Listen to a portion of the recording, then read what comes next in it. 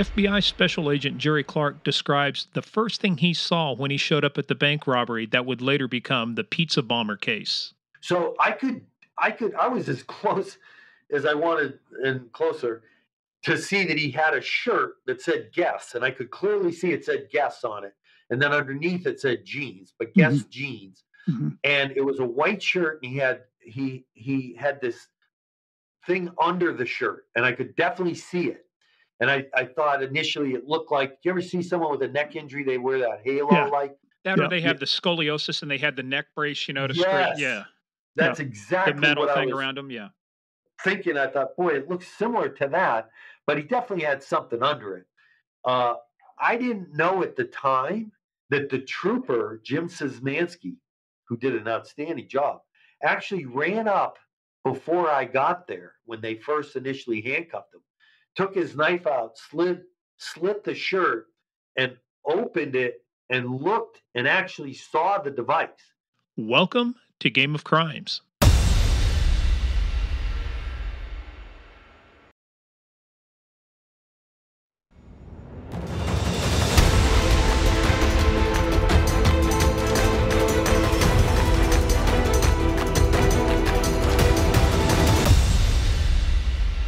Welcome back, all of our players, playerettes, dudes, dudettes, and all of you in between. This is, again, Morgan Wright, episode 47 of the original unadulterated Game of Crimes, here literally with my partner in crime, Steve Murphy, and everybody calls me Murph, and truly, truly thank you for joining us here on Game of Crimes.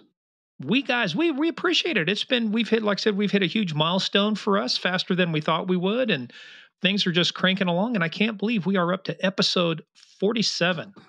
Me either. 47. It's funny because when people say, you're telling people about the Game of Crimes, they say, who are your guests? And you start going through them, and you can't remember half of them anymore because there's just been so many. But man, we've had some fabulous guests on here. No, we remember everybody, Murph. They're memorialized forever on Apple Podcasts, Stitcher, Google, you name it, up on our website. It's just your bookshelf has gotten much, much smaller. The capacity for what remains on the shelf, it seems to dwindle daily. Oh, yeah. And I will tell you real quick before we get into our housekeeping, we got a lot of dog lovers replied to Ted Dolan's episode. Sweet. I tell you, you were not kidding. And this is, we rarely do one episode shows, again, because of time constraints, but just for that one episode, there was as much emotion packed into that one episode as we've had in almost any episode. Yeah, it was. And, thank you, Ted, for coming on and bearing your emotions with us. And I mean, a dog it's a partner. It's just like, especially if it's your partner. When my partner got shot in Miami, I was ready to kill somebody. And I just can't imagine what Ted went through there. Well, Bluck served a much higher purpose. He got I like what Ted said. He said this idiot didn't realize it, but he just put another 250 dogs on the street thanks to Christy Schiller and Canines for Cops. So we've got some more episodes coming up with that. But hey, man, hats off to you guys. Great story, and thank you for all the comments coming in. Just some quick housekeeping. Speaking of Google and Apple and Spotify, head on over to Apple and Spotify because they actually have this feature where you can rate 5 stars. You got to give us 5 stars. Game of Crimes, 5 stars. All the stars align. So just head on over there. Also head on over to our website, gameofcrimespodcast.com, for everything. We got our book list, which when we talk about this episode, 4 books we're adding to the list from our buddy, Jerry Clark. We'll talk about him for a minute. Anything we have on there, our merch list. Follow us on the social media at Game of Crimes on Twitter, at Game of Crimes Podcast on Facebook and the Instagram. But where you got to be is on Patreon, patreon.com/Game of Crimes. And Steve, we don't give it away, but we just recorded, I think, our most unique 911 What's Your Emergency episode ever. Hey, not only is this a strange story, but it's freaking educational because it involves something that, as a law enforcement officer for 38 years, now I've been retired for 9 years now, I had never heard about what we discussed. So you got to come on and listen to this one and see what we're talking about because it opens your eyes to a whole new level of stupidity out there. Yep, people are stupid. Here's your sign. That's right. There's no fixing stupid, as Ron White says. So, hey, but guys, no, but seriously, we got a lot of great content on there. By the time you hear this, our live stream will have been out where we do Patriot Day. So Mark Wahlberg, buddy of Ed Davis, when we talked about the Boston Marathon bombing. So we've got some really good stuff over on Patreon. So go to patreon.com/ Game of Crimes. And if you're just hanging around, go over to paypal.com, use our email, gameofcrimespodcast@gmail.com or paypal.me/Game of Crimes, whatever it makes it easier for you. Now, before we get into the good stuff, we got to tell you about the bad stuff. Mm-hmm. And the bad stuff is our disclaimer. This is a show about crime. We talk about bad people doing bad things and bad people doing bad things to good people. We do take the story seriously, but we never take ourselves serious. That's what makes the show so much fun. That's why we keep coming back every week. And we keep coming back because, once again, it's that time. And what time is it, Murph? No, it's not the Blue Plate Special time. It's time for... You made me look at the clock. Am I late?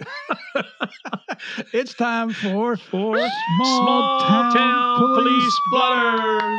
Oh, and what do we always say, kids? Don't do meth. Well, this one is not about meth, but it's something just as bad. So, Steve, a tree cutter faces several charges after leading deputies on a chase. Now, that sounds like a standard headline. Yeah. You know, this is actually in Florida. All right. The guy's from Florida, Escambia County, Pensacola tree cutter. He led sheriff's deputies on a 10-mile chase from Molino to near Century, and he told deputies he was trying to smoke all $500 worth of his crack cocaine before he got pulled over. Well, you got an investment there. You don't want to waste your investment, right?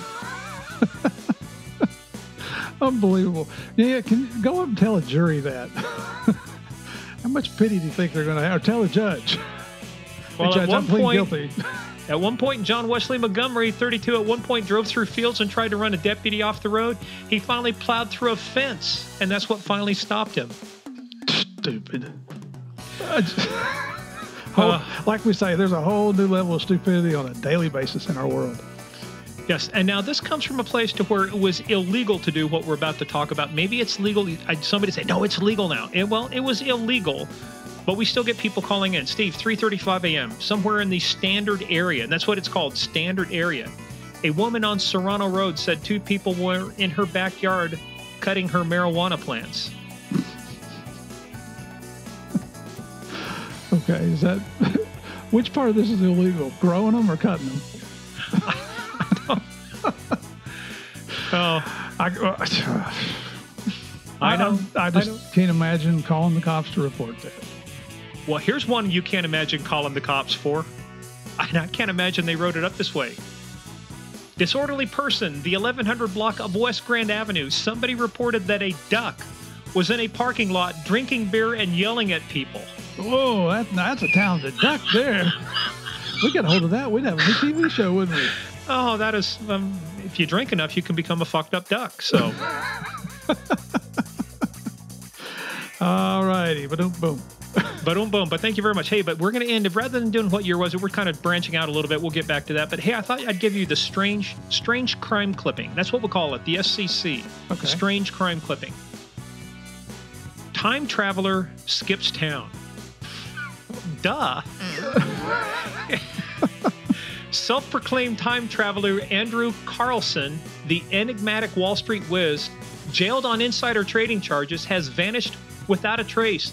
He claimed to be a visitor from the year 2256, and he jumped bail before a scheduled court hearing. So, you know, he tried to make everybody he was a time traveler. He said with an initial investment of over $800, only $800 in 2 weeks' time, he had a portfolio valued at over $350 million.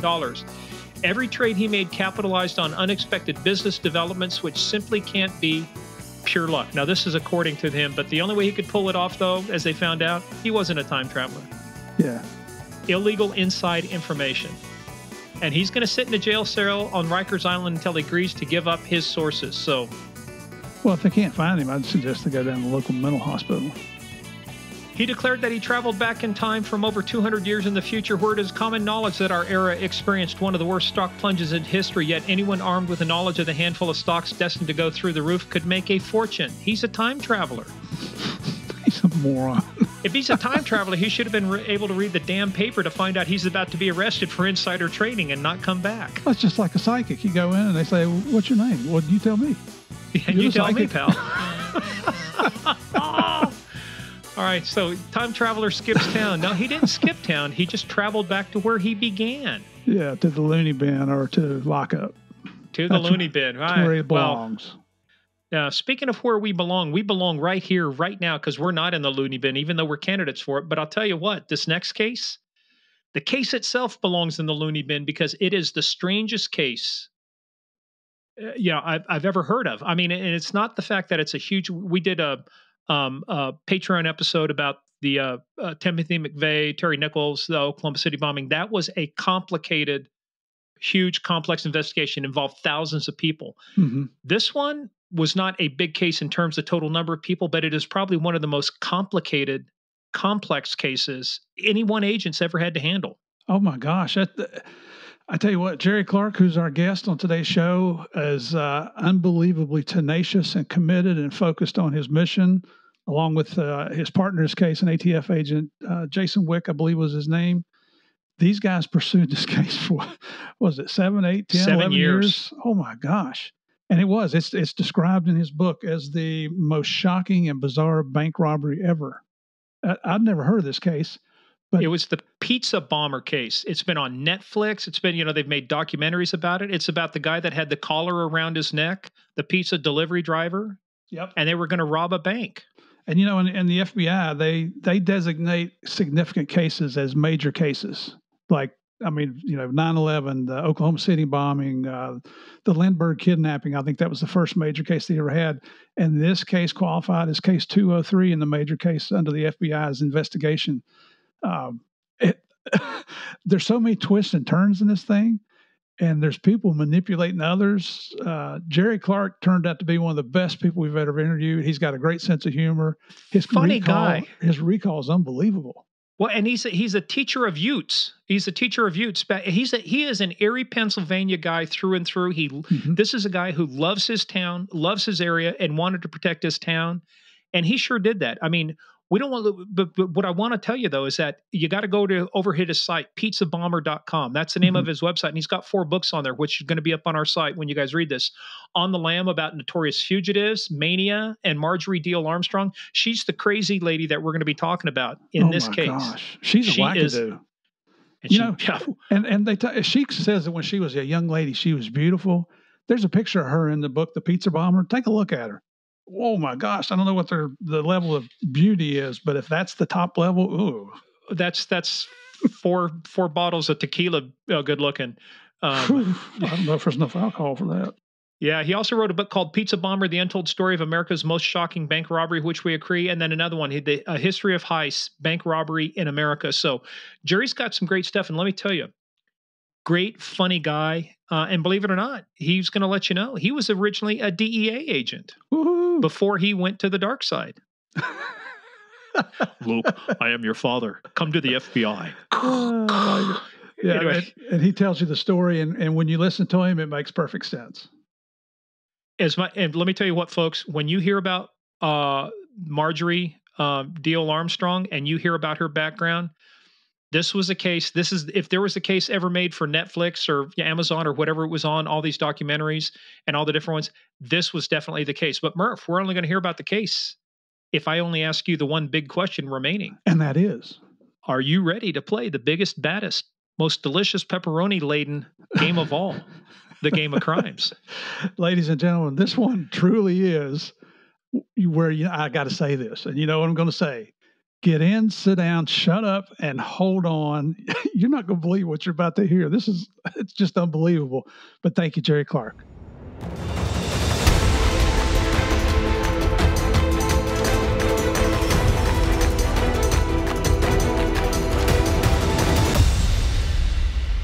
There are cases, and then there are cases. And this is one of those cases. And I think news organizations have described it as one of the most, it's not like the most complicated thing the FBI ever did, but it is certainly one of the most complex and one of the most unique cases I've never heard about in my time.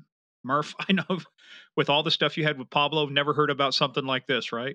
No, you know what? And so we were just talking here before we hit the record button with our guest today, Jerry Clark, retired FBI.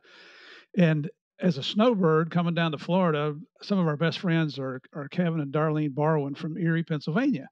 And Kevin and I go out every morning about 6:15. We watch the sunrise. We sit out there and solve the problems of the world every day for about 3 hours. Then we go with our sunburns and we get ready for the rest of the day. But Kevin is one of the best researchers I've ever met in my life. He's written his own book actually about where he grew up in Pennsylvania. But he always listens. He's gracious enough to listen to me talk about the podcast. And he said, I've been thinking about this. Have you ever heard of the Pizza Bomber? Like, no, it's not ringing a bell. And so he gave me a 3-minute description of it. And I thought, man, I can't believe I've never heard of this. I got to do some research. So I did some research. I found your book online, got the book. It's one of those books when you start reading it, you can't put it down because you want to see what's the next step in the investigative process. Because you guys, it's like going for the DC snipers, Morgan, where they were looking for 2 black guys in a white panel van. And I'm not telling Jerry's story here because he's getting ready to tell you, but they were misled from the very beginning about who the potential suspects were. And through the perseverance and the experience and the expertise and the dedication of the man we got on the show today, people were behind bars for the rest of their lives where they freaking deserve. So, Jerry Clark, bless you, brother. Thank you so much for coming on the show. It's an honor to meet you and have you on here with us. Thank you so much. I can't tell you what an honor it is to talk to both of you. I'm just humbled to be on the show and just thrilled to talk to you about this. Wait a minute. You're former FBI and you said you're humbled to be on our show? Wait a minute. You're not FBI, please. Hard to believe. Well, I was a DEA guy first, so that might explain something, right? There you go. Look at this. There you go, Steve. That one's for you, Steve. Thank you, Jerry. And what I want to say is wait till you get to know Morgan. You may change your opinion. Yeah, you may change your mind. But before this podcast, I didn't know if we were going to get to the podcast with Merce. I thought I did long intros. This is fantastic. This is a case that's monumental that you've never heard of. I can't believe it. And I'm surprised too. And by the way, too, you can go to pizzabomber.com. There's a lot of good stuff on there.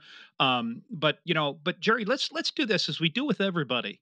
And the kind of in the words of Dominic Polifron, one of our favorite guests too, because he did the Richard Kuklinski Iceman investigation. How did you get into this thing of ours? How did you get into this thing called law enforcement? So, was it a drunken dare? Were you watching? Don't tell me you were watching Miami Vice and you wanted to get into DEA. Just whatever you do, don't tell me that.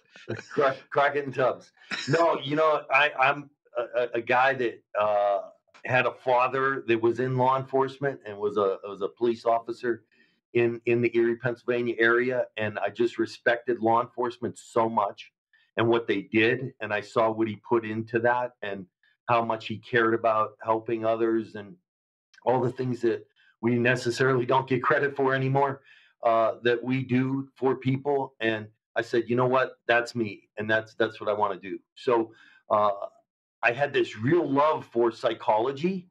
And so psychology and the law was this mix that I thought, wow, this is the perfect combination. And because of that mix, I think it really helped me become a decent investigator, knowing, not what people do necessarily, but why they do it. Because what they do, and I talk about this all the time in class, if you want to kill somebody, you can kill somebody 10 ways or 15, you could kill them by poisoning or stabbing or, shooting but why did you want that person dead? And that becomes the interesting part to me. And I've always been fascinated with the why. And so it was just a natural progression to move into that field of, mixing, helping people and why they do the things that they do. And investigation was it for me. So where'd you go to college at? So I'm an undergraduate, Edinburgh University of Pennsylvania. So psychology major. And then again, I had this professor who said, well, you love the law, so it's either law school or some sort of psychology in the law mix. And I found a program. Is that you, Jerry? Are you being raided? Do we got to cut this off? I can't even get to a podcast without getting arrested. But I'll tell you, I found John Jay College of Criminal Justice in New York City. New York City, yeah. So the City University of New York had one of the very first masters in forensic psychology program. So I somehow applied, and they thought I was from Edinburgh, Scotland, instead of Edinburgh, Pennsylvania, and said, okay, we'll let this guy in. And I got in. And you didn't have the Scottish brogue, though. Was it a brogue or a burr? Yeah, they go, how'd this guy get here from Erie, Pennsylvania, who has, not the greatest, academic background, so to speak. But one thing in my life I've learned about being persistent versus being, overly Smart. I got through a whole career of just being persistent and, not knowing that if somebody said no, it meant I couldn't do something. I just said, I'm going around you and I'll figure out a way to get it done. And that's sort of what I did. And then luckily, as the years progressed, the FBI had a University of Education program and sent me back for a PhD while I was at the FBI. So I've been able to just keep my education going along with all the experience and just exactly love what I do today. Well, I'm surprised after getting going into the advanced, psychology stuff that you didn't go right into the bureau and go into like serial, offenders, the BAU and folks like that. How come you bypassed that? I mean, when you said you didn't have a stellar academic record, that made sense why you applied for DEA first. A lot of the guys that are marginal apply for DEA. Easy there, Mr. Trooper. Easy there. You know what's funny about that? At John Jay, they had internships at the FBI. And it was right when profiling at the BAU became involved. So Roger DePue, Jim Reese, John Douglas, all the very Wrestler, Robert Wrestler, all the original five, Ken Lanning, they were there in place. And I went for an interview to do, and they only took one that year instead of two, and I was down to four, and I didn't get it. Long story short, but I'll never forget Roger DePue telling me. He said, "Listen." I said, I want to be an FBI profiler. And he said, you have to go out and learn how to think like an investigator. And I kept thinking, I'm sitting in his office at 21 years old or whatever going, what's that mean? That means nothing to me. And then years later, I finally figured it out, And so it took me a long time to get where I was going, but I finally got to where I was going through persistence and, just not being able to say no. Did you ever meet somebody named William Peters down at the BAU? No, I interviewed with Roger DePue, and I had known Robert Wrestler, luckily and humbly. I had met him, and it was just one of those things where I was like, oh, this is exactly what I want to do. I've got this master's degree in forensic psychology from John Jay in 1985 when no one even no one knew what it was. Yeah, exactly. And they said, oh, that's great, but you know what? Go learn how to investigate. Then we'll talk to you in 5 years. And that's really what they told me. And as I look back, I think it was important that I did what I did. So what year did you join DEA? So what happened first was, and just like everybody in law enforcement, I was applying to any law enforcement job you could. And I ended up getting a job as a parole officer here in Erie, Pennsylvania, through the Erie County Adult Probation and Parole. So I spent a few years doing that, applying to every federal agency I could. And finally, NCIS called, which was NIS at the time, and said, hey, we have a spot for you down at Philadelphia. So that was the very first agency I hooked on with. Did you interview with Mark Harmon, the guy at NCIS? When I heard that show came out, I said to myself, and I loved NCIS, so I'd never speak poorly, but I thought, boy, that's just not going to catch on. And now, if I was a critic, I'd be like totally poor because it's hooked on to several different spin-offs. So many different franchises. I think at one time NCIS had like 5 of the top 20 shows on TV, all their different franchises. Incredible. And I loved it, but I was mostly doing protective service details for them. So I was sent overseas. I was guarding the commander of the 6th Fleet over there in Italy, in Gaeta, Italy, and spent a lot of time at the UN doing some, protective service stuff.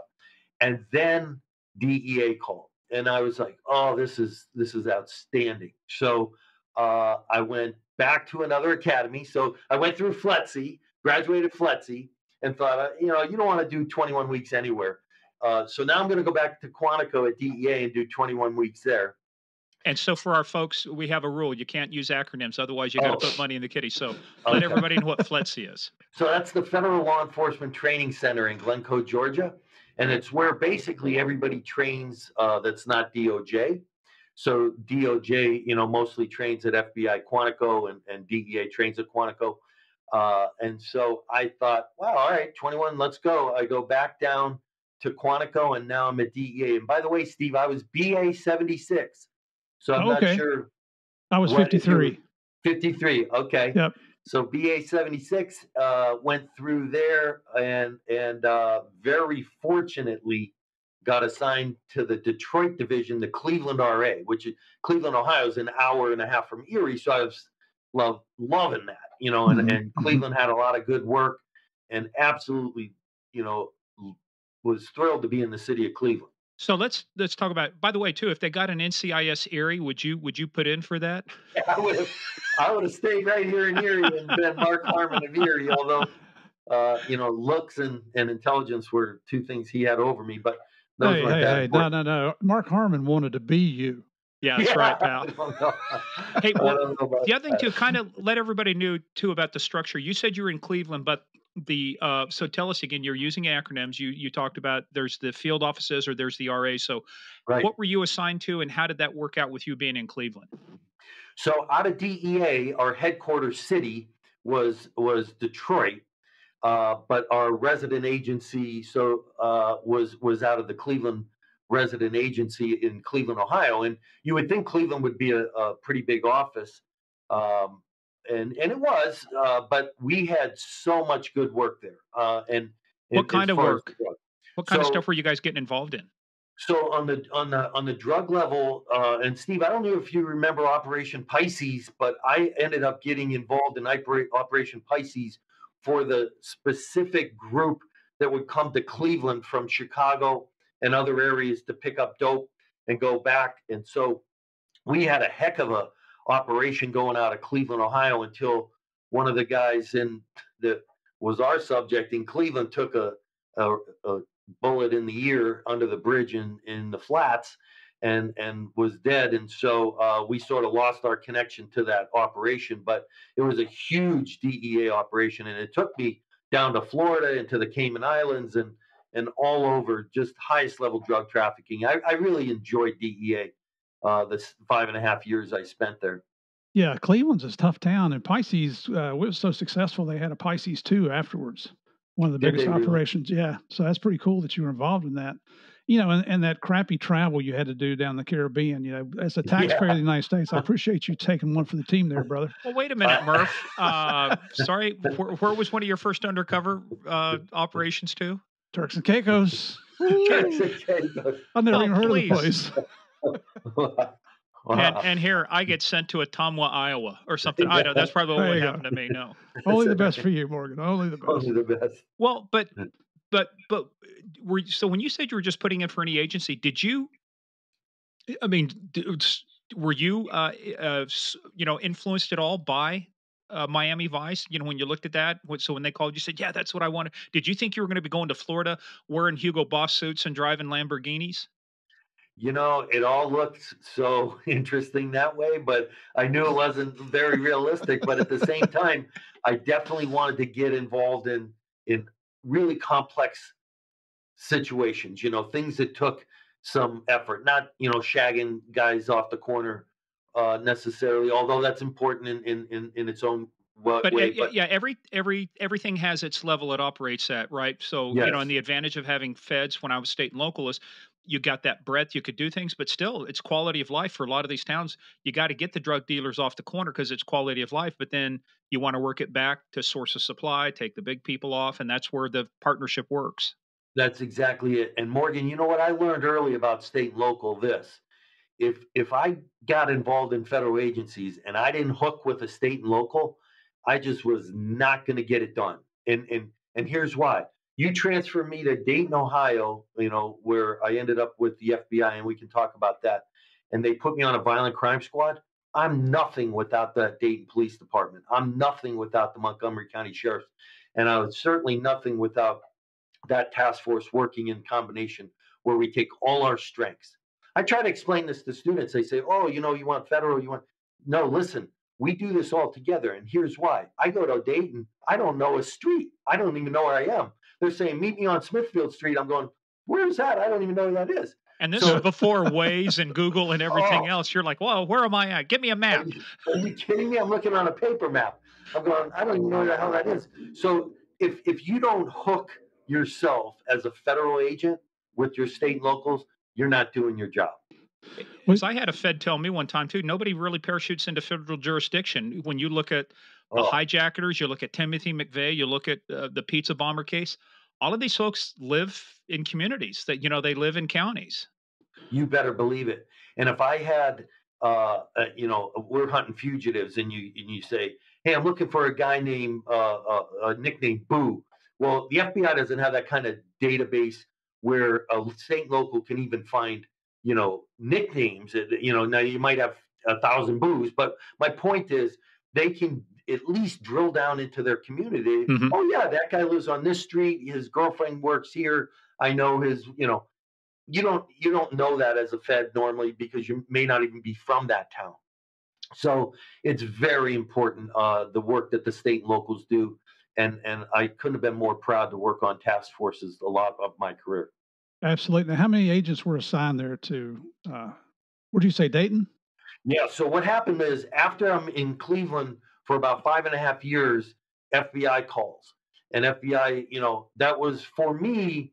Well, hold on. Wait a second. Yeah, You're not sitting at your desk one day and somebody goes, "Hi, this is the FBI. We noticed you have a degree in forensic yeah, psychology. We'd like you to come join the bureau." yeah. Come on. How did this really happen? You just don't gloss over this. No, no. If you drill down in, I basically had applied and said, "Hey, I really want to use this forensic psych. I want to still be a profiler. I love working drugs, but there's other cases I want to get involved in." And I thought this is how thought I was so connected. Oh yeah, the applicant coordinator, FBI in Cleveland's going. Oh yeah, we'll get you back to Cleveland. We can help you. I got down to the academy and I became a nobody again. And I had to go back to my third academy. I'm maybe one of the most slow Well, learners you could ever come across. no. We had Lou Velosi on. Lou went through what I think Lou went through 3 academies too than all the other training. So he had by the time he finally got out into the field at ATF between being on the original INS, Immigration Naturalization Service, he had more time in the classroom than in the field of the first 3 years of his career. I I easily had a year and a half in federal law enforcement training. It could have been a degree. Jeez. So But I when you went back, did graduated. all the instructors wave at you, go, "Hey, it's Jerry. Hey, welcome back"? It's Jerry. And you know what's funny? They were treating me like I had never done a thing because here I'm 5.5 years worked Operation Pisces for DEA, and they're teaching me how to make an arrest. And I'm going, oh my God, I have to bite my tongue Oh because, yeah.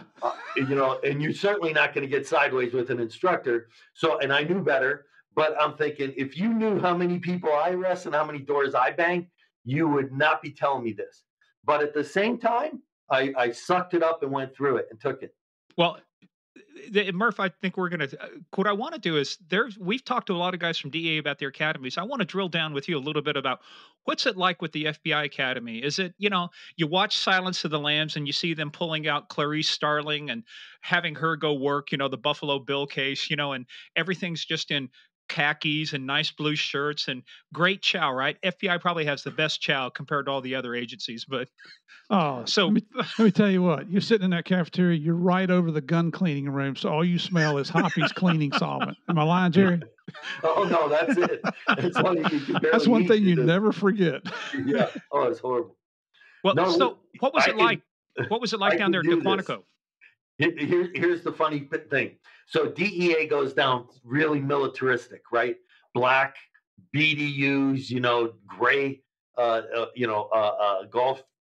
Well, it's not a golf shirt, but it's definitely a polo, and they're humping around these big, heavy, medicine balls because you made a mistake or something, and then there's the FBI in their khaki pants and their blue, light blue shirts, and I used to go, look at those guys, look how easy it is. And I was remembering how, it's almost militaristic, right, Steve? I mean, when you go through how tough the training is physically. Physically, I was in my best conditioning ever, right? Where I go back down years later and now I'm in the khakis and I'm getting teased by the DEA in the black BDU. So I go, I used to wear those too, so I know how you're teasing me, so I'll take it. But here's the big question: how many memos did you have to write in the DEA and the FBI Academy? Oh my God! I could have wrote my first chapter of my book. So listen, it was crazy. I was always in trouble. I was always behind. I'm just that type of guy that I'm very more intuition, instinct guy, Mhm. and that's the way I do things. And so academically, I can get through stuff. I obviously have a PhD, but I'm more because I just don't say no to things than I am just a real bright guy. I'm one of those people. I say challenge me, and then I'll show you what I can do. Move out of my way. Yeah. Well, I was thinking you got your PhD because you faked being from Edinburgh, Scotland again, and Yeah, learned how to speak that's Scottish. Scottish Have lad, you I'm from Edinburgh. have you ever been to Scotland? No, I've never even been there. That was the funny part about it. Edinburgh's beautiful. It's Is beautiful. it? Oh, it's The unbelievable. land of my people. Yeah. So you wrote memos. What was the best memo you had to write? Let's say at the bureau. What did you do at the bureau where you had to write a memo for that you look back on and you go, yeah, that was a work of art. That's one way to put I it. can think of a couple things that I got involved in related to cases, and maybe I thought I could have done this better, but I didn't. And then they'll say, well, why don't you write a memo about why you didn't do this? Well, like say for an interview, for example. I'll give you one example in the pizza bomber case, and we're going to talk about that because I can't wait to fill you in on this craziness. But one of the guys that we went to interview said, hey, I can't interview right now because I got to finish this shift. Can you come back on Monday? And this is like a Friday or something. And one of the guys said, okay, we'll be back up Monday morning at 8:00.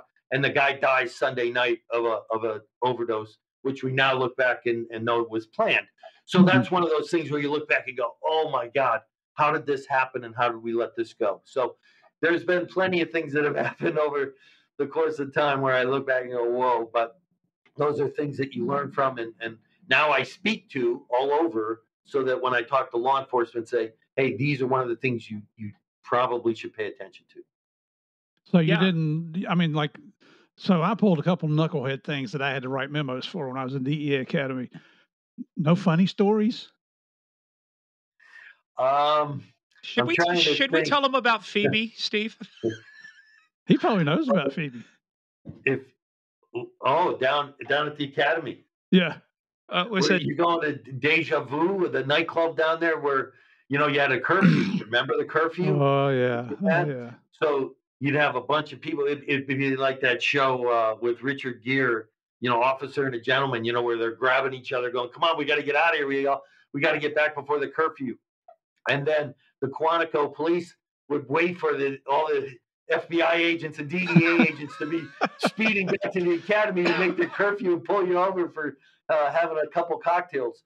So those are one of the things that we had to get through down there that were really crazy. Yeah, that was tough. Well, even inside the, what do they call the bar there in the FBI Academy? The boardwalk. The boardwalk, yeah. The Boardwalk or boardroom? Or the boardroom.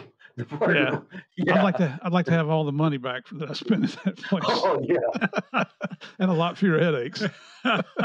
Some people call them hangovers. Yeah, hangovers. So, Jerry, we're not going to jump forward yet, but I just kind of want to bookend things because the Pizza Bomber case starts on August 28th, 2003. So you get on DEA in 85. So you say you're there about 5.5 years. So you get on the FBI when? I get on in 90. And so I just was down there right in the beginning of 90 and go back down to the academy. Again, I think I'm going to Cleveland. And I don't know if you know how they do this, but they basically, the 6th week you're down there, they bring a box out. You don't know where you're going. You list the 57 field offices of where you'd like to go. But then there's an envelope for every one of the 50 students in the class. And they'll pull the first envelope out and go, Jerry Clark, come on up here. And you open up your envelope and you go, I'm Jerry Clark and I'm going to, and I remember looking down, I'm thinking Cleveland, right? And it's Cincinnati. And I go, Cincinnati. And then you have to, I think they even, they haunt you more by making you put a little pin in a map. They just want to see if you can find Cincinnati on a map. And I'm going, where the hell is Cincinnati? It's way down there. So I remember going, wait, there's got to be a mistake. I had it all worked out. I'm juiced. I'm put together. I'm going to Cleveland. And nope, You're Cincinnati. still in Ohio, though. What are you bitching about? I know I couldn't bitch too much because it could have been something far worse for me. Could have been the two-man RA in Garden City, Kansas, where I was at. If you want to talk about being sent to the hinterlands. Yeah. No, I did okay there. So how big was the office in Cincinnati? And was a resident agency? So Cincinnati, or is it field office? That's a field division for the FBI. Mm. And here's what they do even before you get there. So while you're in the rest of the 22 weeks, you get a call from the SAC, the special agent in charge, and they'll say, hey, or the ASAC, mostly assistant special agent in charge, and they'll say, hey, we're going to put you in the Dayton RA or the Columbus RA out of the Cincinnati division. And that's what happened to me. So I never actually, I was in the Cincinnati division, but I was assigned the Dayton, Ohio resident agency. And I think it was because of my background and experience, because they immediately put me on a violent crimes fugitive task force that we started. I thought they were going to send you back to working drugs, with Pisces. I was sure I was going to end up working drugs. And as it turned out, I never ended up working drugs in the FBI. I worked more violent crime. Now, drugs were included in that, but mostly kidnappings, bank robberies, fugitives, anything violent related that's reactive. And I couldn't have been more proud than the 6 years I spent on that Dayton, Montgomery County Violent Crime Fugitive Task Force. I learned more from those local and state and federal officers than anything I had ever done. That's, and you can't overstate that. And I know you've already covered it once there, Jerry, but it's coming out of Columbia. I got assigned to Greensboro, North Carolina. I had to go look on a map to find out where Greensboro was. I wasn't familiar with it at all. It turned out to be one of the best places I could have ever gone. Right. But we had 5 agents to cover 26 counties. It's ridiculous, and having that, for me, having that local police experience, because you go into an area like that and everybody looks at the feds like, oh shit, not just another fed here. But you go in with that local background, and it just breaks down so many barriers. It opens up so many doors, and then you don't portray that fed attitude to everybody. And that's when the job gets to be so much fun. So what you're saying, it's really, really important. I'm not sure for our listeners, I just want to make sure they understand the importance of what you're saying there, because it's extremely important. Steve, you can't understate it. It's so funny. I got there and I'm assigned, and we're out in the field in the street with all the Dayton officers, and they'd say, oh, another, how did they describe me? LL Bean coat with a badge. And I thought, oh man, here I am. I'm an LL Bean coat. And I that was big in the day. But I had to earn that respect from them. I had to show them, hey, listen, I'm going to get in the weeds like you. By the time I left there, I had their radio. I had a call sign. I was a DEA guy. I was an FBI guy, but I was mostly a Dayton police officer to them. And I felt more proud of that than anything I had done to that date. Absolutely. Did you ever meet somebody named Rich Beal when you were in Dayton? I definitely know that name, Rich Beal. Rich ended up, as a friend of mine, he ended up becoming chief of police at Dayton for quite a few years. I definitely have heard that name. I was lucky enough to work with Lieutenant Charles Gift, Chuck Gift, and he was such an organized, well-versed guy, and we had more fun. I think we arrested 2,000 violent felons in 6 years, which tells you, and those were people that nobody could find. We get a stack of warrants every morning. And again, you don't look at the names, you don't look at their color, you don't look at anything. What you look at is their threat and what they've done. Yeah. And we go prioritize based on that, like go after the most dangerous ones first. You bet. And we go find them and we track them down. And I got to tell you, I couldn't have been more proud. And we had so much luck in what we did. Looking back, and really some dangerous, shootout, the whole thing. So, all right, you can't just, okay, here we go. You're the master of just throwing stuff at that. Oh, we got a dangerous shootouts, 47 million rounds went off. All right, give us an idea about one of the operations you did to arrest somebody that went south and ended up, one of the things you always train for that you hope doesn't happen is, you serve warrants, you go after people, knocking down that door or going into these houses. it's I mean, if you get a cop out there that says that doesn't scare the shit out of them, they're lying, because it scares the holy shit out of you to come around a corner. You don't know who's there. The lights may be on or off. God knows what's going on. So give us an example of one of the operations where you guys went to serve a warrant, on a dangerous person, and didn't, went south on you. I'll tell you what, one was with DEA and one was with FBI. DEA was an undercover situation where we had an informant and an undercover, and we were meeting someone for a 5-kilo deal. We were supposed to have the money. They were going to, and it was a rip. And I'll never forget this because, Steve, you've been on a ton of these. I'm sure Morgan too. I'm sitting on surveillance, probably 100 yards watching the thing. You've been on hundreds of these and you're just watching.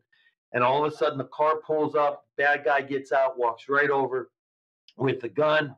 It looked like a MAC-10. I think it was it had a Bren 10. It had the magazine sticking out of the bottom. Mm-hmm. And the undercover opened the door. He was an undercover police officer from the Cleveland Heights Police Department. And his name was Tony Sargent, one of the bravest guys I ever knew. And he opened the door up, and all of a sudden he's standing with this guy pointing a gun at him saying, "Give me the money." So it was a straight rip. Mm-hmm. And so John Clayton and I don't know if you've ever worked or heard of Steve. John Clayton did a ton of undercover with the DEA in Cleveland. His name's really familiar. Oh man, one of the best undercovers I had ever worked around. And this guy and I were on surveillance together. And so we go running to our partner, right, who's undercover. And I'm not kidding, the guy's fighting now with the gun, Tony Sargent and this bad guy. And this is how fortunate life can be with luck. His finger slid behind the trigger, in between the trigger and the trigger guard. Oh my! And the guy squeezing the trigger, but the trigger wouldn't go all the way back. Oh! The magazine drops out. That guy starts running. The guys in the car that he came in start speeding toward us. Clayton's firing at the car. By the way, talk about one of those memos. We got a memo for that he was shooting at the tire and not at the vehicle itself, because the driver. Yeah, the driver. So believe it or not. And anyways, long story short, we're now in a foot chase with the guy, and 5 blocks away we catch the guy that almost killed my buddy Tony Sargent. So oh my gosh. That was sort of the one crazy thing that happened in DEA. Well, then the FBI years later were on a fugitive hunt for somebody, and this is the ironic spot.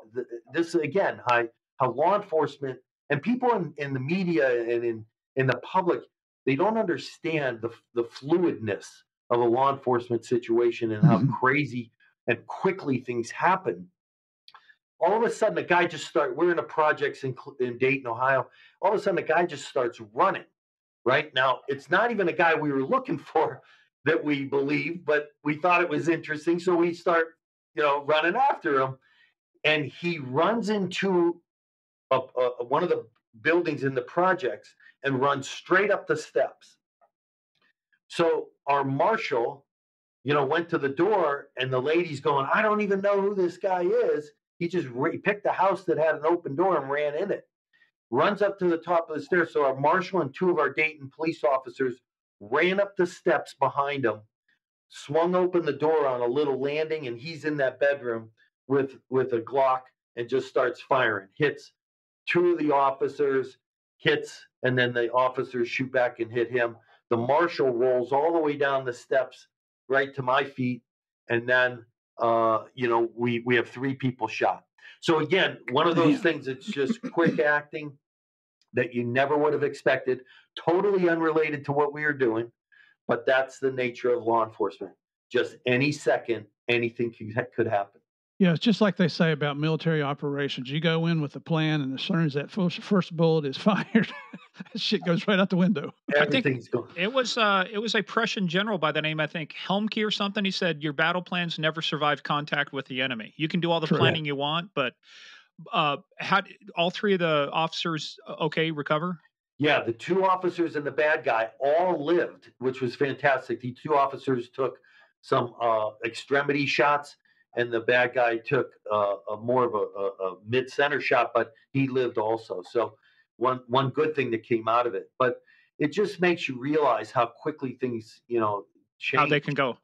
There is a funny video on YouTube, and I'll try and find it. But it shows these, they've got cameras, they've got body cameras, and three cops are showing up in this hotel room to talk to this guy. I don't remember what the case was, but he's sitting there talking with them, and it looks like he's got a gun. He goes to pull out his gun. They say drop the gun, so he drops the gun, and then he goes running towards the window. They're like on the 10th floor, and you're thinking, oh, this guy's going to break the window and go out.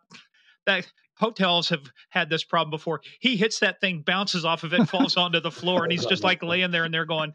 And what I loved about it was just more the reactions of the cops. They're like, they didn't go running after him. They go, hey, hold my beer, watch this. And the guy bounces off it, lands on the ground. They go, that hurt, didn't it? And then they just arrested him. Here's your sign.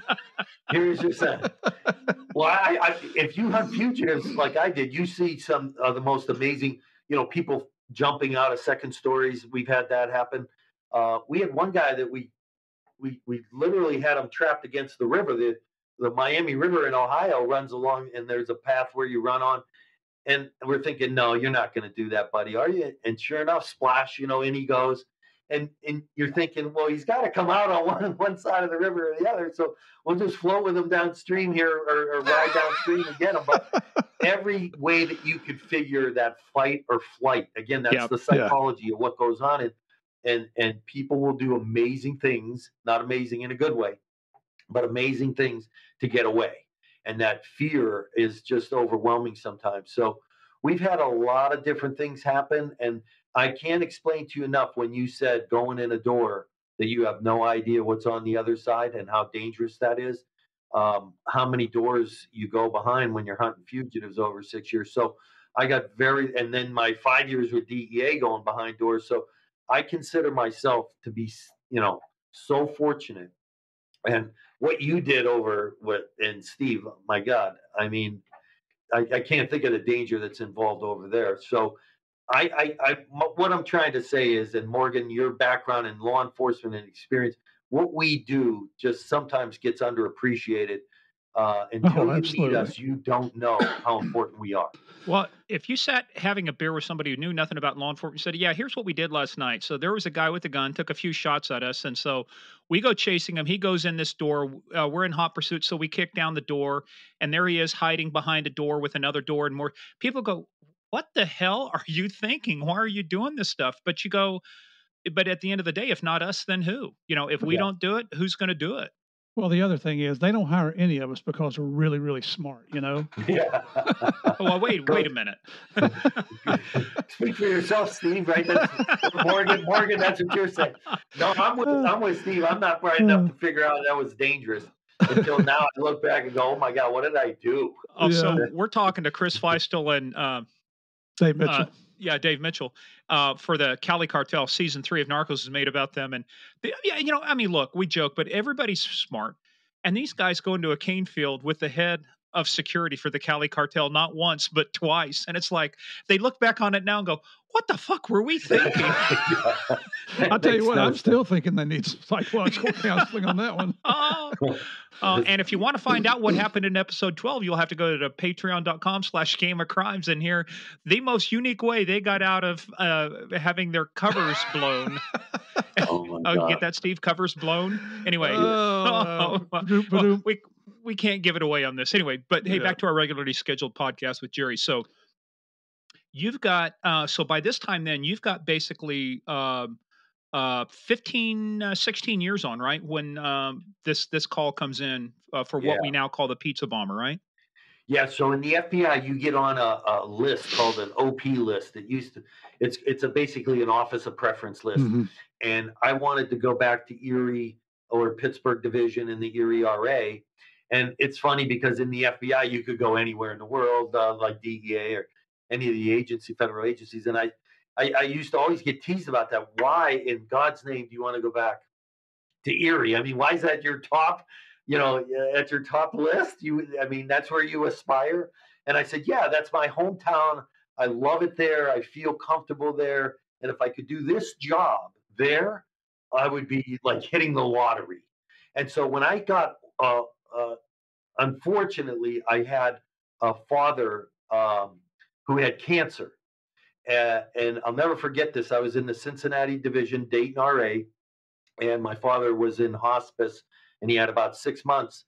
And the FBI did and let me do this hardship, TDY, which is a temporary duty, where I was able to go back to the Erie RA out of Pittsburgh and spend more time with my father, which was so compassionate of them and so unbelievably warm for me. I get choked up Right. thinking about it now, but and so I got to spend that time with my father and my mom and in Erie. And while I was there, I'll never forget this. Doing my TDY, my OP transfer got announced, where all of a sudden they're saying, "Hey, we have a permanent change of station for you to go transfer to Pittsburgh Division." So I had to go back to Cincinnati to accept my OP to go back to Erie. So fortunately, I was then transferred back, and I'll never forget it. It was 2001, and I'm sitting back, and I go, "Oh my God, I'm an FBI agent in Erie, Pennsylvania, where I used to go visit the FBI agents there and say, 'Hey, I'm going to be an FBI agent someday.'" And they go, "Yeah, kid, okay, right, yeah, we'll see you. Get out of it, get out of the way." And to think that I got back there, and it was just so proud, and to be in a city that I loved, and just I couldn't have been happier. And then August, well, even before that. So I'm there in what was that? Maybe January, February of 2001, and then 9/11 hits, right? September 11th, 2001, and now all hell breaks loose for everybody in law enforcement, right? And I had my choice of either Shanksville, where we were sending agents out of the Pittsburgh division, or the Pittsburgh airport, because of, at that time you couldn't fly, you couldn't do anything. It was chaos. So I was at the airport in Pittsburgh for probably a month and a half trying to get that all squared. And then What do you mean? What were you doing at Pittsburgh? Was there some kind of intel that said there was a threat there, or you're looking for to see if any of the hijackers had transited through there? What was so key about Pittsburgh, other than obviously certainly, traffic is all fouled up? yeah, no, not that it was maybe something specific, other than leads that were being generated on where they went to flight schools, and everybody was getting leads generated in the FBI of, how did this, case get all put together. But it was more about the flying. Pilots were literally saying, "I'm not going to fly that person in C6, or Got it. and you got to get them off my plane." And I'm like, "Well, the FBI, that's your plane. If you want them off, I'll interview them." But so it was chaos for a long time at the airports. And it wasn't maybe necessarily Pittsburgh alone, but certainly because Shanksville was in the division, and Right.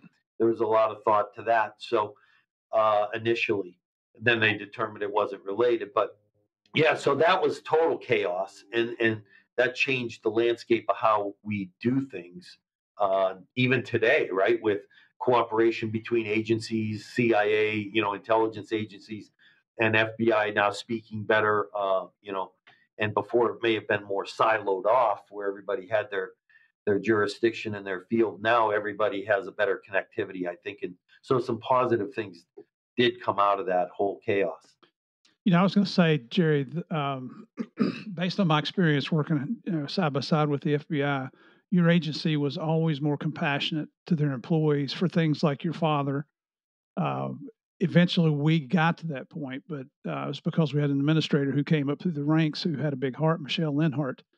I tell you, prior to that, and I'm not sure what it's like now because I've been gone for a while, but DEA just, we were not the forerunners on taking care of our employees. That's the nicest way I can think of to say it. Yeah, yeah. No, one thing about the FBI, they definitely took interest in making sure you were doing the right thing. Now, J. Edgar Hoover uh, didn't want agents to go back home. Mm-hmm. He always said, "Listen, you're going to work in any city in the country, but you're not going back to your home ever."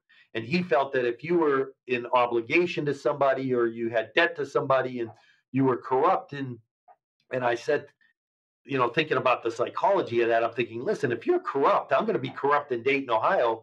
as much as I am in Erie. It doesn't matter where you are. It's a character flaw. Right. It's not a location or a geographic issue. So then the FBI finally realized, hey, maybe this has some benefit. And I can't tell you the benefit of being back in Erie or in a city that you're from, where people would pick up a phone and say, hey, I'm glad you're here because I know about this situation. Can you, help me with that? And otherwise, they wouldn't they might not call a total stranger, but they're going to call Jerry because they know Jerry. They grew up with Jerry, but they also know Jerry's an FBI agent. So it's not like, hey, I'm not here to get you out of your traffic tickets. I'm not here. If you do wrong, I'm going to come after you. But at the same time, you're there to protect your community. I got one funny J. Edgar Hoover story, and it's not the one you think, but it's during World War II. There was a memo written by the FBI agents talking about they thought there were German spies and stuff, and there's some operations they wanted to do. So Hoover makes a couple notes and sends it back to him. He says, watch the borders. So they assigned like 100 agents to watch the borders. Only about a year later did they find out J. Edgar was such a stickler for punctuation and stuff. He meant watch the borders of the page. Don't get outside the margin. Oh, my gosh. There's some funny J. Edgar Hoover stories, I'll tell you that. Who was the director when you came on? So it was Louis Free when I came on. Okay. So Louis Free actually handed credentials. He went for a run. He would come down to the academy and actually run with every academy class down there, which was sort of neat. Those runs down there. Oh, yeah. You never know if you're going a mile or 10. Yep. Yellow Brick Road? Yeah. Oh, yeah. Yeah. Or the tank trails. Oh, the tank trails. I was at the academy here just a few weeks ago, the DEA Academy there in Quantico. Right, and for our listeners, it's in the same general area as the FBI Academy. And they no longer allow them to run the tank trails because they found some unexploited ordnance out there. Oh, no. All those years they had guys running out. Oh, now it's the ATF course. Yeah, it's the ATF course. Or as we call them, BATFA. Who wants to name their agency BATFA? It's ATF, not BATFA, Right. Or as we affectionately call, when do they show up? After the fire. After that's a nice way of saying it. That's a nice way. Hey, well, so now let's kind of work into this. So when did you officially show up in the Erie division or in the Erie RA? So officially assigned, I think it turned out to be like March or April of 2001. And it took a while because I had to go back and sell my house in Dayton and do all the things on the transfer. And then, select a house up here, got all that mobility stuff, made it through, got back up here. And I'll tell you, it like I said, it was a glorious day. And then, 9/11, and then August 28th, months later, 2003, my whole world changed. And it's amazing how all those things I did prior to that, all those things, that I think were really important, those DEA cases that I had and those high-level drug traffickers and those arrests made in Dayton on the violent crime squad, all went away. Nothing mattered except Pizza Bomber, and my whole world became this case. Well, let's talk a little bit. So you've talked a lot about Erie. So tell us about Erie. Let's set the context now for the community because you grew up there. So where's it located? How big is it? And obviously you guys are Steelers fans. I got to just throw that out there. Well, you're going to be surprised because Erie is a very uniquely geographic location. It's in the, northwest corner of Pennsylvania that sticks out up into the lake. So we're an hour and a half from Pittsburgh, which is south of us. We're an hour and a half from Cleveland, which is west of us. And we're an hour and a half from Buffalo, which is east of us. So we're in this triangle of Buffalo, Cleveland, Pittsburgh. And if you look at the fan base here, it's mostly Steeler. But there's a huge Buffalo Bill fan base, and there's a huge Cleveland Browns fan base. And since I spent all those years in Cleveland, I've cursed my whole family, my sons, my brothers, with being a Cleveland fan. So we're Cleveland Indians, now Guardians, Cavaliers and Browns, supporters that have been sufferers for years. Well, you heard about the guy Cleveland, the guy, his last will and testament, his request was he wanted 6 of the Browns to be his pallbearers. Wanted to be let down one last time by the Browns. But I just got him going this week. Yeah, you do. You got him going today. So how big is the town and what's the county? So Erie and Erie County have about 250,000 people. It's the third largest city in Pennsylvania, although recently I heard Allentown might have passed us on the east side of the state, but certainly Philly's the biggest, Pittsburgh, and then Erie, Allentown. And it's a big, small town. I mean, people know who you are, but you're certainly in a place where it's not just some small area. It's a pretty big area. What's the main industry or sources of jobs and stuff like that? What's Erie known for? Yeah, it's a blue collar town. General Electric, GE had a big plant here, now called Wabtec, and they make locomotives here. So all the big locomotives you see, on the train tracks, maybe some of them made here, right here in Erie, Pennsylvania. So they used to employ, 10,000 people, 6,000 people. Then it got down to 4,000 people, and it keeps shrinking its base. But big locomotive, plastics also, big plastics place here. Many companies, Plastech and PHB, and all these different big companies that make parts for a number of different things. So when the plant started going out of business, because Bethlehem Steel, U.S. Steel, a lot of these big ones, started losing business. People get laid off. What happened to Erie? Did you guys go through a phase to where as things got laid off, a lot more drugs, a lot more crime and stuff like that? What was it like? Sure. I mean, we were not immune, and the other problem for us is we're on some highway systems. Detroit, Cleveland. There's drugs that run through here, and so you always look at those highway systems to see where you can transport stuff. So Erie did suffer initially, but I got to tell you, we have the lake is phenomenal. First of all, because we're right on the water, and then we also have this thing called Presque Isle, which is a bay that goes out into the lake, and it's like a 13-mile park, and it's one of the most beautiful kept secrets you'll ever hear about, and people are surprised to hear this beautiful area of Erie. And in the summer, we have the best weather you could have because of the lake. It doesn't get overly hot. It stays very nice. And then you have to deal with the winters. That's the only problem, because we can get up to 200 inches a year here and be the number one snow producer in some of the bigger cities in the country. The preceding message was brought to you by the Erie Chamber of Commerce. Yeah. Courtesy of Listen, the mayor and I are friends, and I can't be a bigger promoter of this city. And when I did my Netflix show, and Steve, working with Netflix, I always said I'll cooperate with this show, but you cannot make Erie look like some rundown redneck backwoods. Yeah, I'm just not going to do it. Yeah, and let me tell you, there was one that ABC did about the plot to bomb the Somalis in Garden City, Kansas. And they made it look, I was a little pissed at that, because they kind of made it look, I remember going to training classes, and, whether it's a state trooper or a detective, whatever, if you weren't from a big city like them, it's like you didn't know shit. And it's like, dude, what you think you were just blessed with an extra, 10 points of IQ because you dropped into Omaha or something? Right. By the way, as I told that to a guy from Nebraska, I said, by the way, you know what the N on Nebraska's helmet stands for? What? Knowledge. Yeah. Okay. Well, you are going. I am. I'm on a roll, and I don't know why today. Hey, but Jerry, so before August 28th, 2003, what kind of case, what kind of things were you working on up until that day? What was your bread and butter? So normally, because I came out of that violent crime squad, I did everything on the violent crime arena in Erie. So anything related to the fugitives, the kidnappings. Unfortunately, cyber. And if you're in a small RA, the Erie office only has 7 agents there.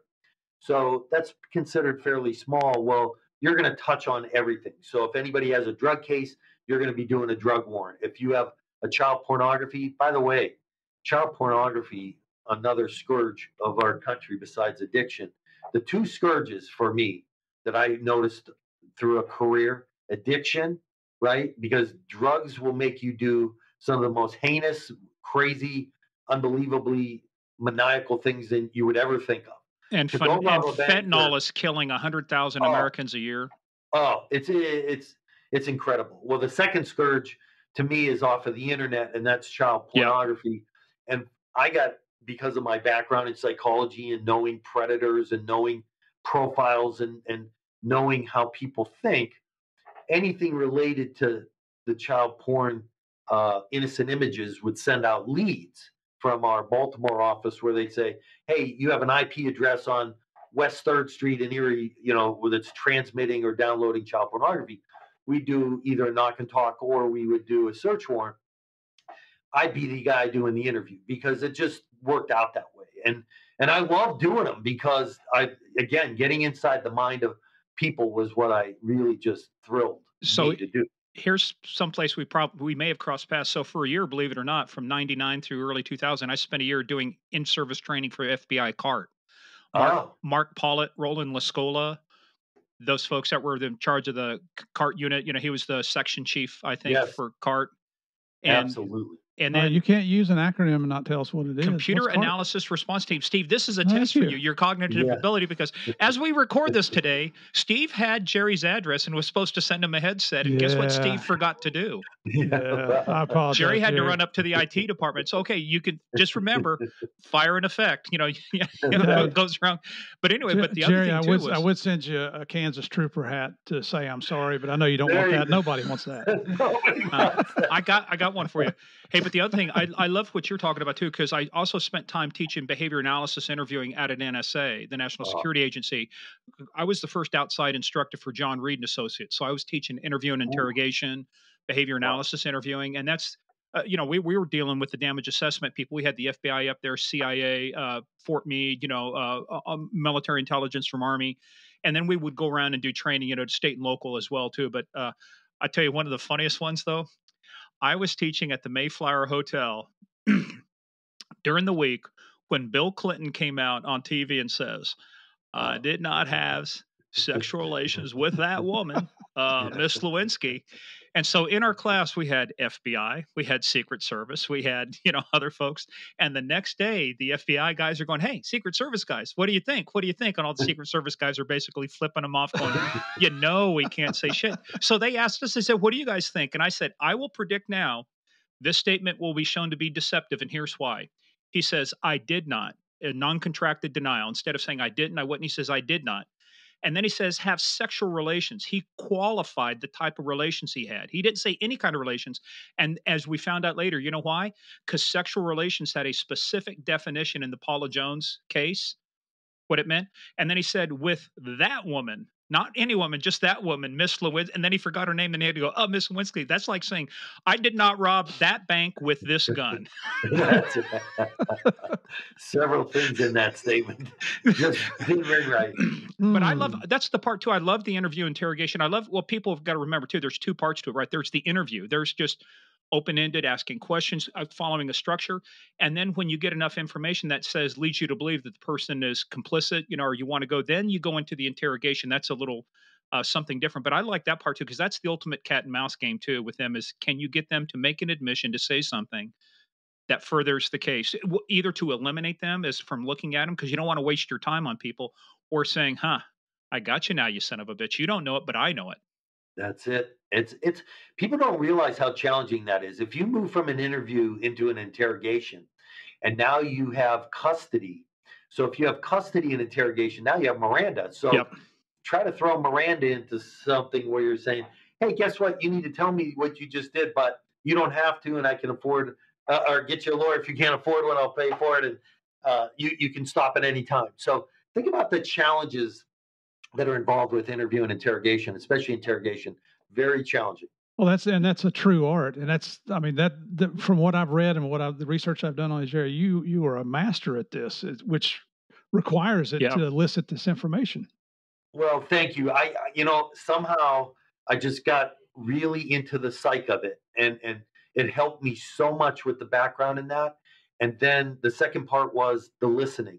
If you listen, that means they're talking and not you. And Right. if I'm talking, I'm not learning from them. So I think a lot of times now we want to talk a lot. We want, and I'm talking about with subjects, and we got to do better and let them do the talking, because they're the ones that are going to provide what they did, Right. and that's an important lost art, I think, sometimes. It is, and it's one of those things where you have to master that, because I've seen so many cops lead the suspect to Yeah. say what Oh. they wanted to say rather than to tell the truth. And they're Now, you giving were up. in the car with the green car with the blacked out windows with your Oh. friend Boo, who did this, and it's like, dude, Yep, absolutely. And they'll give up, secrets of the investigation that they shouldn't be letting them know, because you let them know what you know, and you shouldn't do that. I actually teach that now. Like, Morgan, you have such a great background in that, and I actually teach the students here at Gannon University, and I'll tell them, if they can answer you in a yes or no, you asked a very leading horrible question. Yeah. Yeah. And so think about it that way. It was were you in that red car? Yes. I mean, that's the question itself is horrible. What Mhm. color car was it? Well, now if they have to come up with red, Well, it's but not see, yes Jerry, or no. you're assuming they were in a car. I would simply say, how did you get there that day? Well, yeah, no, that's you backed me up even further. That's beautiful. But no, you're exactly right, and we just want to get to the answer so quickly that we're not paying attention to the process. And if they're not telling you, you could be leading them, or like Steve, you just said, you're giving them part of your case, and You don't want to give it not away, good. man. Nope. Yeah. Nope. No, and one of the favorite tactics too was to let them know, hey, and what I would do too, depending on the case, is that, look, I would make it very clear, and you're not under arrest.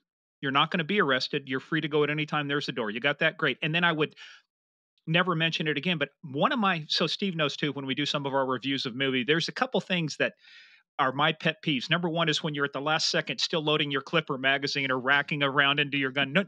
No self-respecting cop walks around like that. No. The other thing is it's terminology. They say, well, my house got robbed. No, you got robbed. Your house got burgled. There's a difference, right? Yeah. Oh yeah. And Robbery and burglary. the third pet peeve I have is when you watch TV and they think that if you yell and scream at people and tell them, you're going to die, you're going to get the needle, you're going to prison, that all of a sudden, miraculously, they're going to tell you what they did so they can die and go to prison and get the needle. Yeah. But and I read in your book you used this tactic as well, especially with this one female we're going to talk about here in a bit. And this worked well with people who you had already arrested who had decided to flip to try to get time cut off their sentence. And you go into, when I was stationed in Greensboro specifically, because we did a lot of cases there, you go into the Winston-Salem jail or the High Point jail, and there are attorneys there, and sometimes our prosecutors show up, sometimes there's me and another agent. But you're going to be there for several hours. And if you bring the guy a Big Mac and fries, he is going to be your best friend forever, because he's getting And then shit take food. a Polaroid with the Big Mac and fries with the big smile on their face to go, see, Your Honor, no coercion at all. That helps you in court. You better believe it. It really Did does. you feed them? Did you give them a bathroom break? Did you take Absolutely. a second? Yeah, oh man, sure. There's my Big Mac. So, but here's the way I push the envelope too on the system, because I'm one of like you. I wanted to learn, I wanted to train, I wanted to be the best at what I did. So I actually learned that we overdid the whole use of the Miranda waiver and the rights waiver, and say, well, you can stop at any time and quit answering questions. No. Actually, what the Supreme Court said is you don't even have to get an acknowledgement out of them. You only have to advise them. You have the right to remain silent. Anything you say can be used against you. If you can't afford an attorney, what was it? You have the right to remain silent. Anything you say can only be used against you in a court of law. You have the right to an attorney, and if you can't afford one, we'll appoint one free of charge. That's all I would say. And then I would start talking with them. And actually, we had that challenged a couple times. And the county attorney and the other ones went and pulled out the case law. I said, no, nowhere in the rulings does it say that you have to have this 5-page waiver that they have to read and sign at the bottom. Now, every agency does it different, but I was one of those guys that says, like, the more complicated you make it, the harder it is, right, to get an admission. So you want to keep things as simple as possible. And to your point, get to the conversation. Hey, what do you think ought to happen to the person who did this? That was one of my favorite questions. That's outstanding. Anyway, but we dive in. Yeah. This is not about us. This is about you, Jerry. Help us help you. Let's get back into talking about Erie now. So we've set the stage. Erie's this good town. So we've also good intel too. That 7 people in the office, right? So yes, August 28th, 2003 comes up. Right. What's that day like when you start? Are you on duty that day? You working? What's up? Yeah, it's a Thursday. I'm on duty. It's a beautiful sunny day. It's the weekend before Labor Day. So, I mean, Labor Day is coming that weekend. And I was really excited because my 25th high school anniversary was an alumni weekend. We had all these things planned. And so I was thinking, man, I got Friday and then it's the long weekend, and this is going to be fantastic. You graduated in 78? 78. So did Erie I, Cathedral brother. Prep. Whoa, yeah, baby. Youngsters. You're all a Murph bunch is of the old guy. youngsters. Murph graduated in '04. He was Art Art 4. Art 4. Hey, you My need to father respect used your to use elders. that. That's what you need to remember here, young man. That's right. Steve, I would respect you Good more if idea. you would remember to send headsets to our guests. Yeah, I will. in You the didn't- future, I promise. you I'm didn't gonna, have I'm to gonna go send to you the- one, Jerry, anyway, just because I'm getting Yeah, I Morty. gotta Shut have up. one anyway. Send it to me. I'll still wear it. You didn't go to an all-boy high school, did you? All male? Why you got to Morgan? hang? Why do you ask that, Jerry? Well, What have you Well, heard about that's Morgan? very similar. Erie Cathedral Prep was my high school. It was all male at the time. Now they've merged with. No, actually, I went to. We have a little point of history here. Speaking of Kansas, so I went to Chapman High School. Nobody in- said anything about Kansas. Well, this is important because the day we're Okay. recording this on is April 20th. April 19th was the 27th anniversary of the Oklahoma City bombing. And those guys, I have such a tie into what those guys did. But we actually, one of the guys was arrested out of the county where I live. They built the bomb very close to my boyhood home in Chapman. But Chapman was the first county high school in the United States. So there you go. But there you go. Chamber of Commerce again. Anyway, Oh, wait a minute. back. Let me wake up here. Go ahead. No, Go but ahead. we had students actually because we were county high school. We had some kids riding the bus for an hour and a half each day, because Wow. Abilene got the county seat and Chapman got the county high school, so they would bus kids in to kind of keep it same. But anyway, we digress. Let's get back to this. Right. So Yeah. it's a normal day, Right. weekend before Normal day. Labor Day. You're going to go back Yeah. to your 25th school and find out which guys used to be studs now have bald heads and a beer gut. That's it. That's right. And that's so true, isn't it? But anyways, then and all of a sudden, I get the call, and I actually get it. I wasn't in the office, so I got it on a cell phone saying, "Hey, there's a bank robbery, 7200 Peach, Erie, Pennsylvania. Can you head up there?" And I said, "Yeah, I'm on my way." And they said it could be a bomb. Now, I had done enough bank robberies, in my time at the, Dayton RA and then through Erie, where I knew that, there's some hoax bomb bank robbery. So, okay, another bomb potential. So, but it's good to know because that's the first thing in a dispatch, right? You want to know armed and dangerous, does he have a weapon or she have a weapon, and, what's the deal, and get as much intel as you can. The problem was I didn't have a lot of intel as I drove up to where this was. I knew I was about 15 minutes away, maybe shorter. So I went heavy lights and siren until I got close. I ratcheted down, turned the lights off, turned the siren off. Now I'm in an FBI vehicle, which is not a marked vehicle. It's actually like a Ford Explorer or something. But I did have, the lights inside. But and I'll never forget this. All I had was the address of the bank. I pulled up and saw a state trooper car, Pennsylvania state trooper, and I pulled in, and I'm not kidding you. I look out my window, and he's 30 feet from me, sitting on the pavement, meaning Mr. Wells, in handcuffs, talking to those two state troopers. And I said, holy, cow, I'm too close. That's not what you said. You can say No. it. You can say it. Holy shit. I was like, whoa, what? I look at how close I am. And so that was one of those, again, those things that I talk about when I go speak. And I backed up and then got to a safer spot. Hold on a sec. So they had him handcuffed, but you said you backed up. What did you notice? And obviously, did you know his name at that time, or did you just know that they had somebody in custody? I knew they had someone in custody. I did not know his name. I just knew he was handcuffed, and the state troopers were leaning over their vehicle. You see that in the video if you watch the video, and they're talking to him. And so I pulled, not far, but I pulled to the side so that I could hear them and see him. What So I did you was think when you saw pretty this? I close. mean, normally when you got bank robbers, you make arrests like that, they're face down on the ground, handcuffed behind them. You got cops around them, but you're seeing this guy now sitting down, legs crossed, handcuffs behind his back. What are you thinking when you see that guy out there like that? You're going, what the hell are the troopers doing back here? Did the guy fart, or something? He smell Yeah, bad or what? I'm thinking, okay, they're being, abundance of caution. They're being very safe. They're doing the right thing. They're in conversation. But I was also thinking in my mind, oh, just stand up and get this over with. Just take this thing off, and it's a hoax. Let's just end the day. You got the guy. It's over.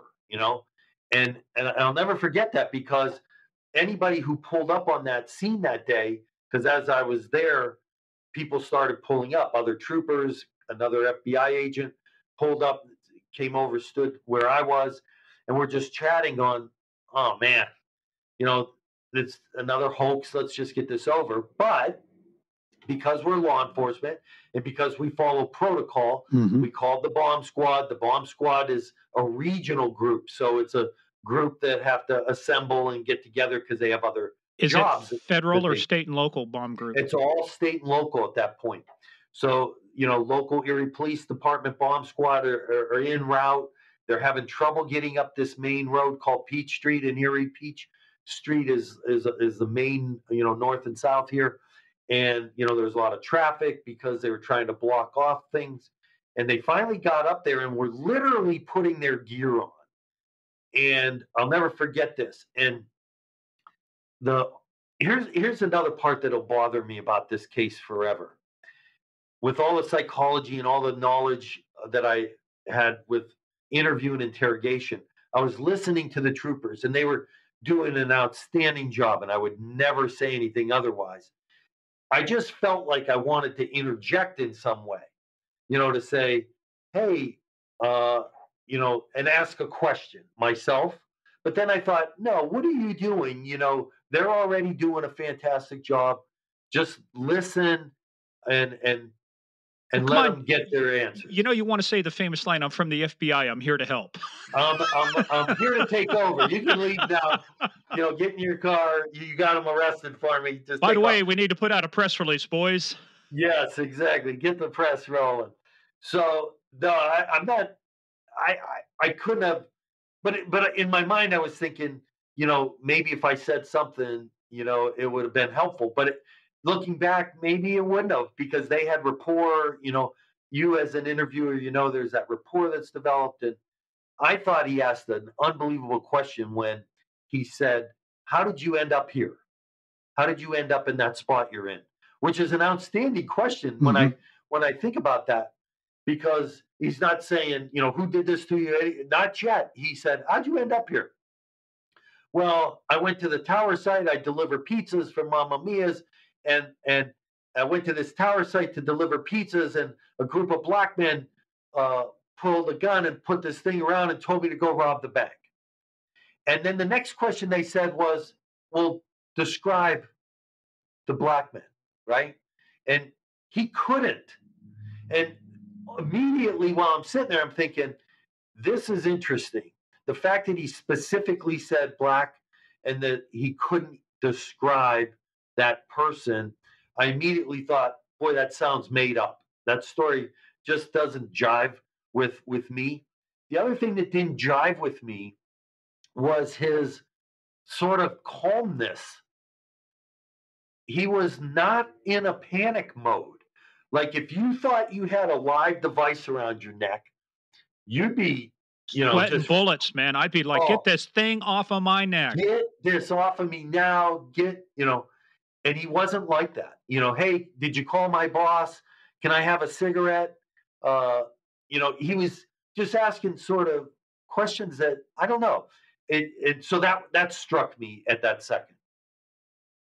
Can you go back and just, I don't mean to interrupt you. Can you, when you pulled up in the parking lot, describe what you saw that Brian Wells had on? So I was as close as I wanted and closer to see that he had a shirt that said Guess, and I could clearly see it said Guess on it. And then underneath it said jeans, but Guess jeans. And it was a white shirt, and he had this thing under the shirt, and I could definitely see it. And I thought initially it looked like, you ever see someone with a neck injury? They wear that halo like. That or Yeah. they have the scoliosis and they had the neck brace, to straighten. Yes, Yeah, that's the exactly metal what I thing was around them. Yeah. thinking. I thought, boy, it looks similar to that, but he definitely had something under it. I didn't know at the time that the trooper, Jim Szymanski, who did an outstanding job, actually ran up before I got there when they first initially handcuffed him, took his knife out, slit the shirt, and opened it and looked and actually saw the device. Mm. The shirt went back down, and then he ran back to the car. I didn't know that part. I just saw the shirt and the device. Later, I would interview Jim Szymanski, who's a friend of mine, and say, hey, what did you see? And he actually drew for us what he had seen, because he's the only person that had seen it before Right. it detonated. Right. So we're just standing there, and their time's going by, and he's going, come get this thing off me. It's heavy, and I don't have a lot of time. But he wasn't in a panic. And I still can hear that voice and how he was talking. It's still, to this day, I mean, it's like 19 years later. But Jerry, you bring up a really good point too. I'd actually worked a case with our FBI agent, some bank robbery stuff. They stole stuff. Long story short, ended up interviewing this guy, and I said, "There's something else there." He goes, "Yeah, you mean the bank robberies?" And come to find out, these guys would rob banks, and what they would do is they would get like a lockbox and plumber's putty and like a little bit of wires and make it look like a bomb. Then they would close the lid, turn the key, take the key with them. And what it did was it slowed down the investigation of the bank robbery, because your number one priority was to find and defuse what appeared to be a bomb. And so it gave them an extra amount of time for them to get out of the area. And that's the thing here, is that everybody, it's like you just can't get into investigating the robber yet, because priority number one is, do we have a live device on this guy? Absolutely a true point, Morgan. You couldn't be more right, because you can't do it. You feel like you're just time standing still, because you can't investigatively do anything till that's clear. And I had seen flares taped together, and banks with one guy had a binocular case with an antenna sticking out, and he robbed a bank. And so I had seen hoaxes before, and you have to call the bomb squad, and then they'll air shoot them or water shoot them or something, and detonate them, and there's nothing there. There's no destructive device there. So I'm just thinking this is the same thing. We're going through the process, and we got to believe that it could be true, but basically they're going to find out it's a hoax. And then, as my life would change like his in different ways, and believe me, his much worse than mine. At 3:18, I'll never forget the time. 3:18, we hear a faint beep, beep, beep, and he swings a little bit. He's still, sitting on his legs, but he just turns a little bit. You can barely see it in the video. And then, bam. And when it goes off, it was just a collective, holy shit moment. How long had he been on the ground there before it went off? So I'm thinking he's been there probably at that point 15 minutes or so. He robbed the bank around 2:00. He's up at the tower site. They put it on. He drives down to the bank somewhere between 2 and 2:15. He gets in the bank. He's pulled over.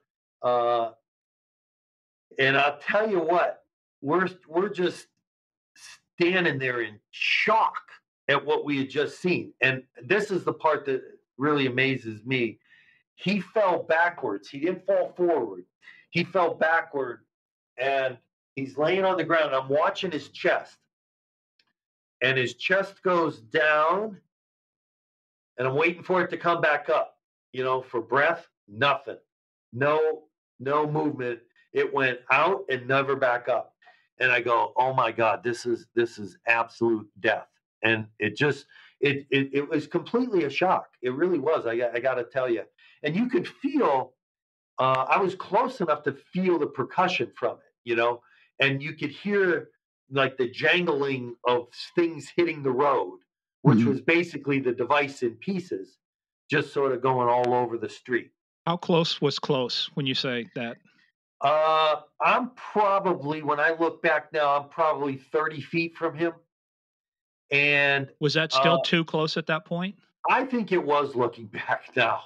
It's Uh, kind of like, wait, what were you doing in the cane fields, right? It's like, yeah, Mhm. what the hell was you're I like, thinking? what were we thinking? But let me ask you about that. What you were thinking, because you got to have a variety of things going through your mind. Did you, if it were a device, did you guys have any contingencies? Well, what if he gets up and starts running towards us? What's if he gets up and starts to leave? What if he tries? If he's got a real device, the last thing you want him to do is to go back towards civilians or to go back toward innocent people. Did you guys have time to game out any of that? There was no conversation about it, but when we talked about it later, the troopers were ready to tase him so that they could maybe try to get him, on the ground where he's not moving toward people. But it was very much volatile and fluid. That You would have didn't been know. dangerous in and of itself because you got to be closer than that to use a taser, and then a taser is an electromagnetic discharge that could have set off the explosive itself if you'd hit anywhere near the device, right? No question. And it was like a lose lose. Any way that you looked at it, there wasn't any good way to get in and around this thing. So we were sort of grateful that he stayed put where he was and never got up, because I don't know what would have happened. Those were some thoughts that we thought of later. Obviously, a deadly force or lethal force of shooting him might have been an option too, but you don't know if that's a live device or not. And now you shoot a guy that has a fake device. So it was a loser all the way around.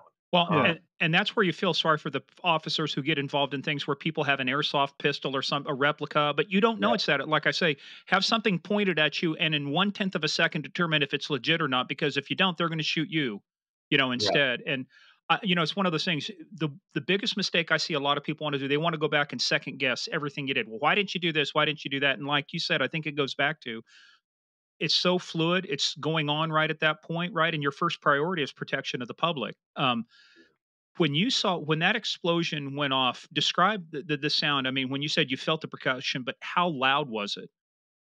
That was the part that was interesting to me. And I had to talk to our bomb tech, Dr. Kirk Yeager, the really guru of IEDs, intermittent explosive devices at FBI Quantico. And later he would tell me a couple things that I didn't realize at the time. Number one, if you looked at the troopers that were over the car that had made the arrest, when that went off, the one trooper actually fell backwards himself all the way onto his back. So he's leaning over the car, and now he's on his back because of that percussion. The percussion was, more palatable than the actual noise. The noise sounded to me like a large fire, like an M80 or something. It Mhm. wasn't as loud as I thought it would be. And the second thing that I never knew until I saw this in slow motion was the flame out. So it had black powder in it, which made a flame. And if you can see that in slow motion, you will. It's incredible. The powder burning is really noticeable. But when I saw it live, your eye can't pick that flame out fast enough, and I didn't see that. So I heard the bang, the percussion, him falling back, the chest never going back up. And then I thought, man, I think he's dead. I mean, it was one of those where, you know, TV had portrayed his head blew off, and, none of that. None of that happened. Well, Jerry, yeah, hold on. That's an interesting point too, because when you look at dealing with the guys that deal with IEDs over in the Middle East, Afghanistan, or when they've had suicide vests, and I was over in Israel talking with some guys there. One of the ways you identify suicide bombers is when they wear the vest. It decapitates them. It takes the head off. But that's because they use, I think, a lot more explosives. So on this one, we want to be respectful, but obviously we're going to describe what he looked like, right? But again, it's not that big. But the black powder and stuff, I think that's the difference too. It's black powder versus like C4. or something else, right? Yes, exactly. It was actually taken from shotgun shells, which we later determined to be the interesting part of this. The bomb maker had cut the tops of shotgun shells and poured the black powder into the pipe, and that's how they made that device. But the flame was definitely there, and it basically dug a trench, is the way I describe it, in where his chest is, that hit many of the vital, lungs and heart area, and that's why there was, almost, I guess, an instant death of the way it was described to me. So what are your first reactions after this goes off? Like, so you see the trooper fall back, you feel the percussion. I mean, there's that initial, like, you can't believe what you just saw, right? And just what you heard is like, I mean, the first thought is like, oh shit, it really was a bomb. Yeah, that's the first thing you're thinking. That number one, I can't just believe what just happened. And then the second thing is, because we're all cops, we're very nosy and intuitive. We want to run up and see. So the two troopers started running up, and then everybody's yelling, secondary, Get back. That's right. Yeah, because they thought, hey, if this is rigged to have, first, responders killed. Mm-hmm. So we were smart enough at the time and composed ourselves enough to pull back and then just wait now, because the bomb squad had literally just gotten suited up and they were ready to now make an advance. And so we actually had a bomb tech in, the suit actually make advance up to the body to render it what we thought to be safe.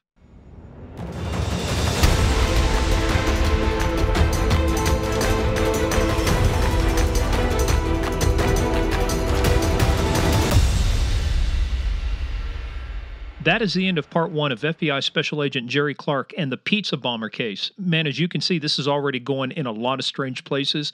Stay tuned for part two to find out where it ends up at. In the meantime, go visit us at GameOfCrimesPodcast.com, our website, where we've got Jerry's 4 books on there. You've got to check them out. You've got to read them. It's a lot of great stuff. Also, follow us on the socials at Game of Crimes on Twitter, at Game of Crimes Podcast on Facebook and the Instagram. But where you got to be is patreon.com/Game of Crimes. We've got a lot of great content on there. We just did a 911 call, as we talked about in the intro. This one will take you in a lot of twists and turns, like the pizza bomber case. Stay tuned, guys. We really appreciate your support for the show. Next, part 2, FBI Special Agent Jerry Clark and the pizza bomber case.